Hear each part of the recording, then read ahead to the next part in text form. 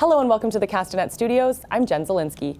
Today, January 8th, would have marked Elvis's 80th birthday.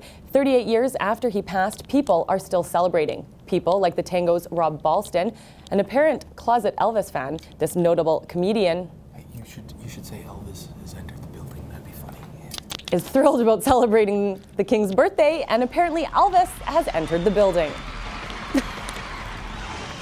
Hello, baby. Can I call you baby? Sure. All right, baby. I'm Elvis. I'll call you whatever I want.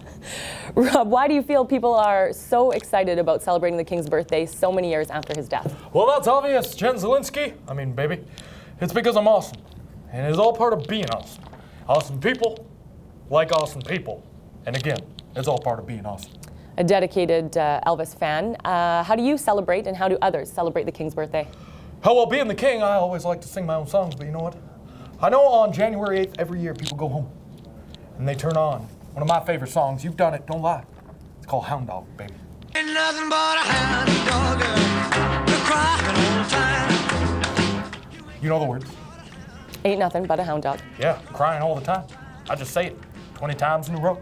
Hit song. This rock and roll stuff's easy. Tell me then, how did you, what sparked your fascination with Elvis?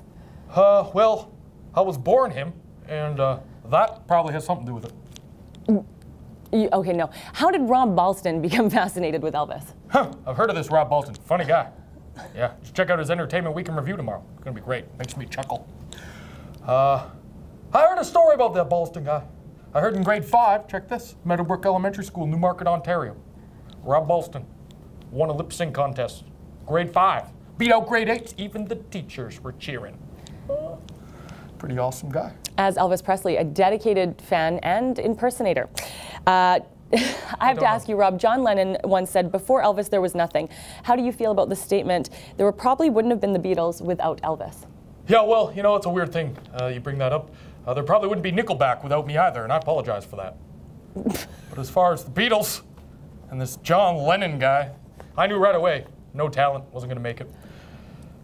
Well, thank you, Rob. Graceland will be celebrating Elvis's birthday today and for the rest of 2015. If you celebrated the King's birthday, send us a photo of how you marked the occasion.